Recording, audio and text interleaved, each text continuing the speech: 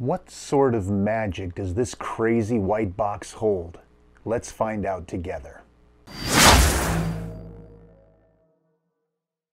So I thought I would do just a quick video, just something interesting that I dug out of the box, and I thought I would share it with you.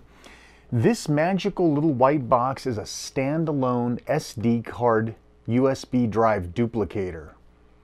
I didn't even know these things existed until a couple years ago when I got involved with using Raspberry Pis, and I realized it's probably better to frequently back up your SD cards. I mean, you spend all this time making amazing retro Pi compilations and working really hard to make the perfect Amiga emulator. And then what happens when that SD card eventually dies out? It corrupts. You turn it off in the middle of a write. Something terrible happens. Yeah, well, if you know what it's like to write 64 gigabyte, 128 gigabyte, 256 gigabyte SD card images, you know it takes a lot of time to do a backup. And we all know the longer it takes and the more involvement you have to participate in means you're less likely to do it. Well, that's when this little guy showed up, and I thought to myself, this is what everybody who owns a Raspberry Pi needs. A way of taking a single SD card that you've spent hours and hours and hours and hours and hours of your life putting together, only to have it fail, and being able to move it to another one quickly, easily, and then being able to restore it when you need to. So this little device, its whole point is to make 1 or 2 copies of a master USB drive. How great is that? Now, for the purposes of this demo, we're going to be duplicating micro SD cards.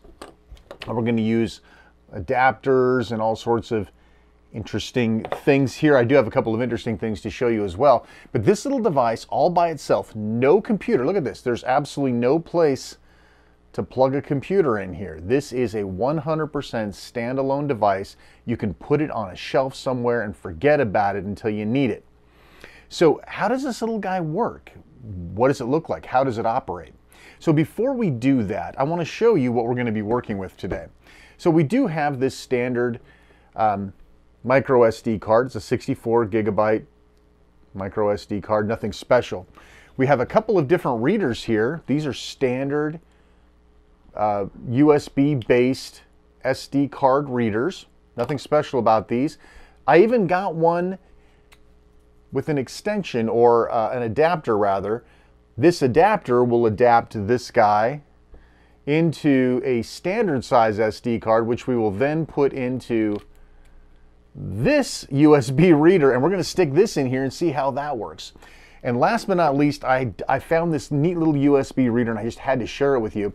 So this in itself is a USB card reader. I'll give you a good look at it.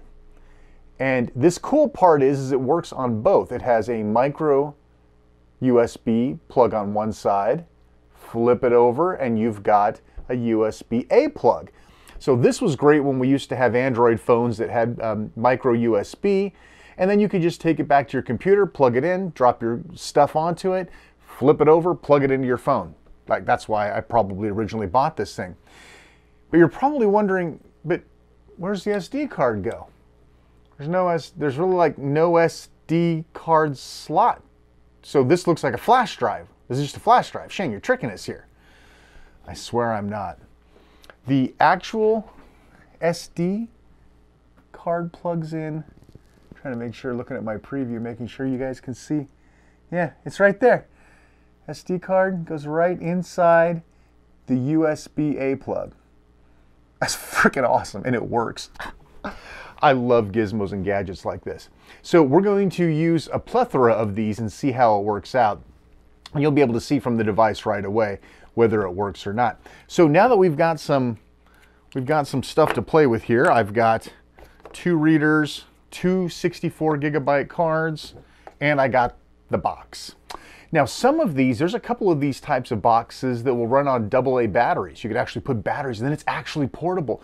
Imagine you go out for an important photo shoot, right? That's the other reason I could see using something like this.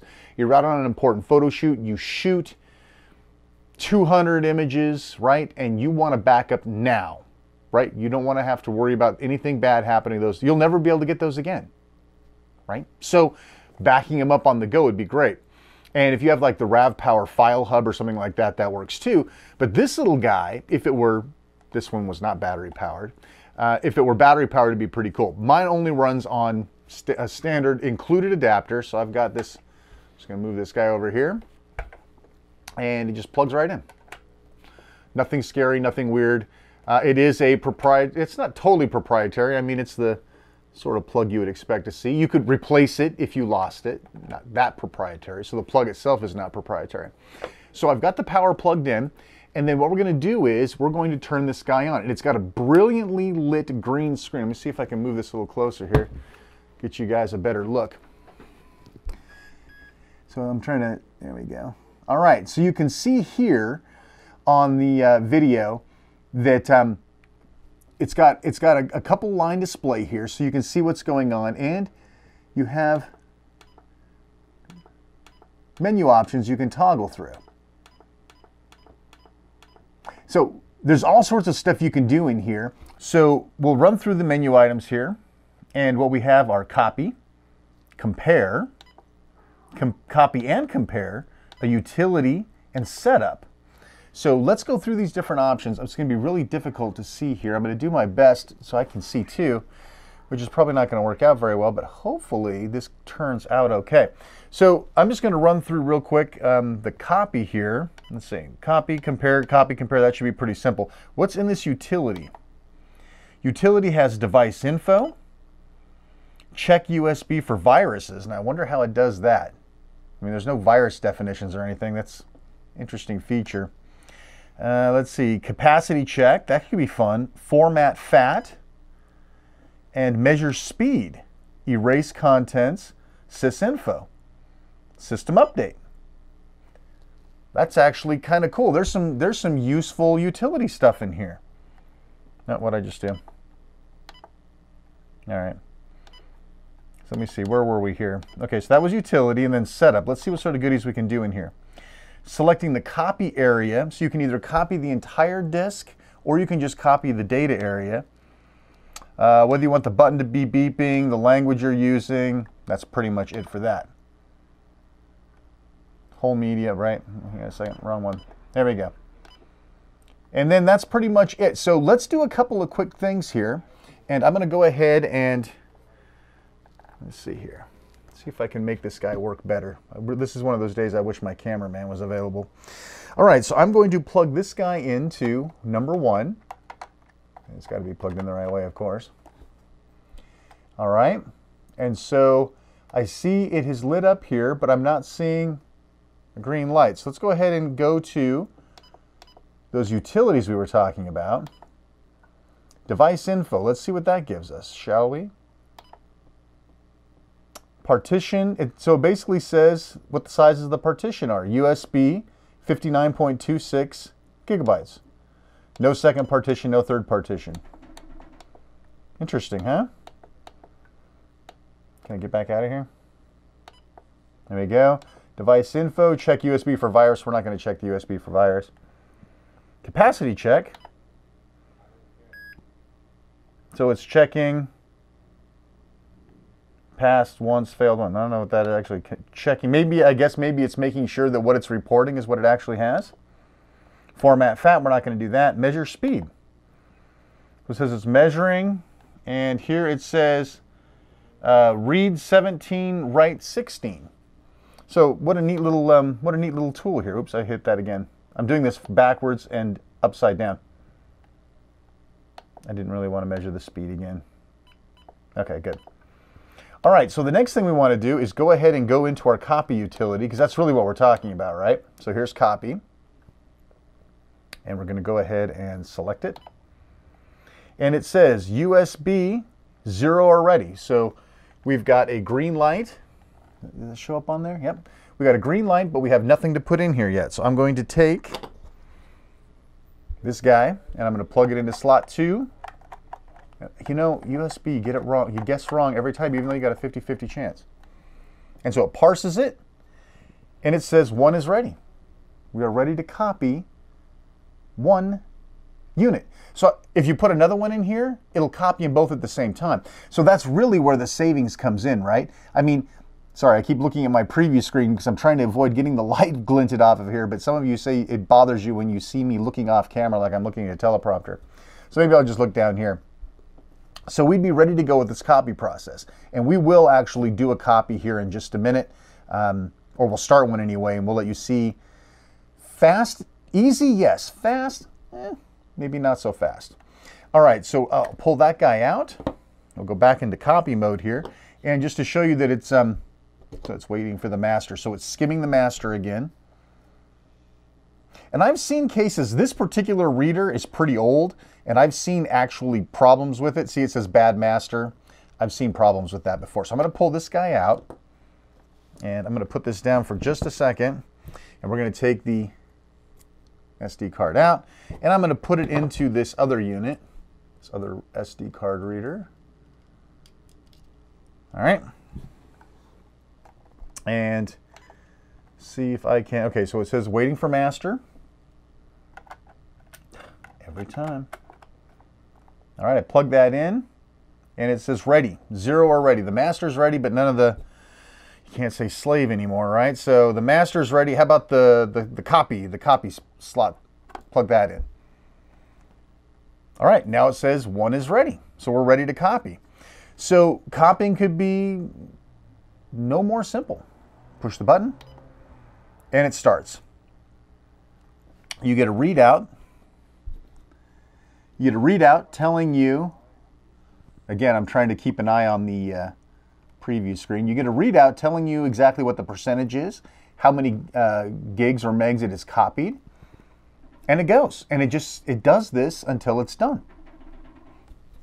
So, right now, just to give you an idea, as we've been talking, I'm trying to get the light off of there. As we've been talking, it has not yet hit 1% yet. It is copied 50, sorry, I got to look at it. 600 megs so far. It just hit 1%. So is this guy super, super fast? Is it super efficient? Is it super effective? It may not be fast, but it also isn't tying up your computer. It's also not something you're going to worry about. A power outage or something. Well, I guess power outage would ruin this, but I'm talking about with your computer, right? If you have to reboot your computer, you're not stuck trying to read or write a 128 gigabyte image. You just plug it in here and it does the duplication for you. And so I can tell you, just to give you an idea as to some of the results. So you're probably wondering, can you copy a smaller one onto a bigger one?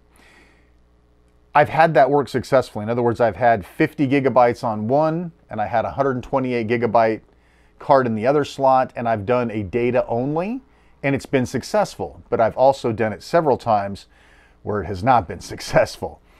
The copying the data area only, I have found to be sketchy. I have also never been able to really successfully clone, like say, you would expect maybe if you took a 64 gigabyte drive and a 128 gigabyte drive, if it would take the 64 gigabyte partition, repartition this guy, and put the 64 gig on there while leaving an unpartitioned 64 gig. It's not that smart. This device, and listen, I'm sure that this has gotten better over time. This is the device that I have, and I know there's newer models, and there's about 1 billion manufacturers that make this type of a device. They even look like this one.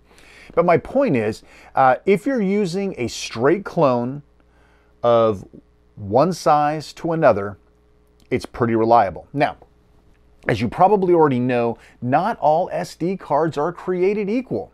In other words, you could buy two 64 gigabyte cards, and one of them only has a total available space of 62.5 gigabytes. And that has nothing to do with the formatting. It has to do with the way the cards are constructed. I'm not an engineer. I'm not a hardware guy. Please, in the comments below, I know I'll get chastised because I'm not properly explaining how wafer memory works. But suffice to say, if you buy two 64 gigabyte cards, format them both, the chances are very unlikely, unless they're the exact same card, the same manufacturer, the same model, make, and everything identically the same, you're probably not going to see the same amount of free space. You saw earlier, this 64 gigabyte card was saying that it had a 59 gigabyte partition on it. So that actually got quite a few gigabytes cut off. Part of that, of course, is the file system and formatting it, but not all cards are created equal. So before you rely on this guy to be your backup partner, your backup buddy, make sure you do one and test it. That's my recommendation. I would also recommend that you buy 2 of the exact same card, just like we were discussing, the exact same card, the exact same model, the exact same brand, make, model, serial number, the whole bit if you can. My point is, make sure they're as identical as possible and your copy will be much more successful. So we are now at 6%. I've managed to vamp just a little bit. So is this device right for you? If you don't have a Raspberry Pi and you're not mass cloning SD cards, this would be great if you are doing a mass production. When I say mass, I'm talking about dozens or 100 copies of an SD card. Promotional thing, you don't want to pay a professional duplicator. There's a number of different reasons why. If you could make 2 copies for the cost of one, or for the time that it takes to do one, that's value add, and this would probably work out well for you. However, if you're a general hobbyist, unless you're very Pi-centric, like I said, for Pi, this is great. I love being able to back up my RetroPie image totally outside the computer. I plug it in, I turn it on, I hit the copy button, and even though it takes, so we're at what, 7%, and it's been 5 minutes, somebody do the math on the other side for me, it gonna be a while. So if it's gonna be a while, I'd rather not have to have it sitting on my computer and me worrying about how well it's working. So yes, if you have a Raspberry Pi and you care about the images that you make, yeah, this could be your guy. I've seen these run anywhere from 70 to 150 bucks, and it goes up from there, depending on the sorts of features. Now, I have seen a 1-to-1 copy versus a 1-to-3. I've also seen 1-to-5. So if you're looking to do some sort of mass quantity of duplication, you may want to consider getting something that does more copies at once. But for the average Joe, for the little guy, maybe you want to share your RetroPie image with your friends, right? This would be pretty cool for that, right? You can duplicate your RetroPie image for 2 of your friends for the same length of time it would cost you to do just one. And of course, again, the best part is, and I can't stress this enough because this stuff makes me crazy, I like knowing that I can do this without having a computer. So that's it. I was going to go a little deeper and do some of the other tests, but a lot of the things do not work as well as they should. This 1-to-1 copy is definitely the best reason to buy this unit, and probably the only reason I would totally recommend to buy this unit, if it sounds like it's a good deal for you. So listen, if you have any questions, if you'd like me to show you something else about this particular unit, or you have specific questions about some of the features, please leave a comment. You know what? If you don't have a question, leave a comment. Did you like this? Is it fun to just look at some weird piece of hardware? Or would you prefer to have something a little more fresh, current, and mainstream? I've got more stuff coming later in the week, so hopefully we'll meet the needs of everybody. But I love these little one-off types of devices that maybe you don't even know exist. I mean, a lot of people probably don't even know that there are dedicated standalone SD copiers out there. And that's pretty cool to be able to show you and have one of these handy and show you how they work. Listen, I hope you enjoyed the video. Please, as usual, like this video, subscribe. Listen, we're almost at 2,000 subscribers. You could be number 2,000. How great would that be? And of course, click that little notification to get notified and alerted when we produce more of these great videos for you. I'm Shane R. Monroe, and as always, thank you so much for watching. It means the world to us that you're watching and subscribing to our channel. Thanks again so much for watching. Take care.